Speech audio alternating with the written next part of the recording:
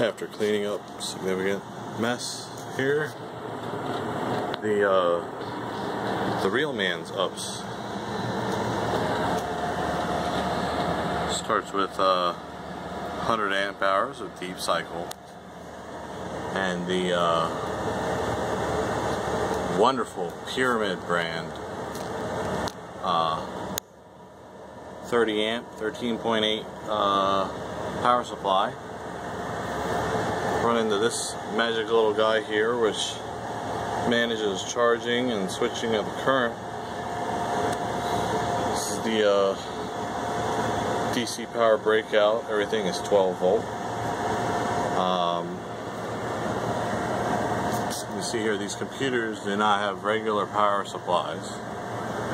Instead, they have this neat little doohickey, which I think you can see right here if I move some cables. Yes, this guy. That is an entire ATX power supply that just sticks off the connector, runs off 12 volts, good for about 80-100 watts or so, which is fine when you're running an Atom processor.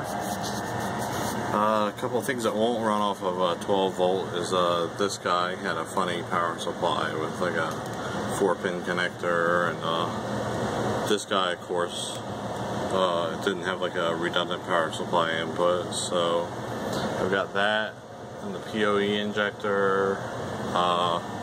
Those all run off of the 300 watt inverter here, which should be up to the task, hopefully. Continuous operation? Don't know, but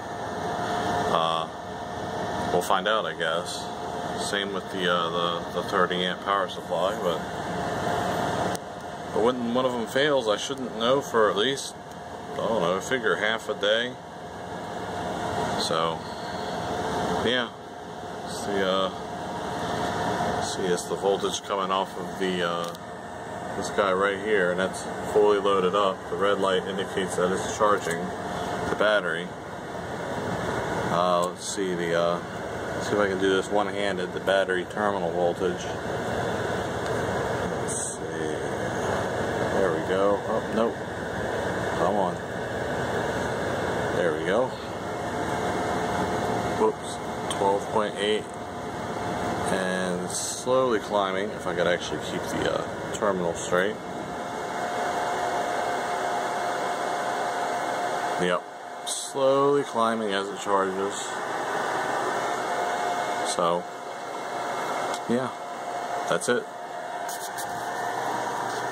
The real deal. Who knows how long the battery will actually last for, but it'll be fun finding out. So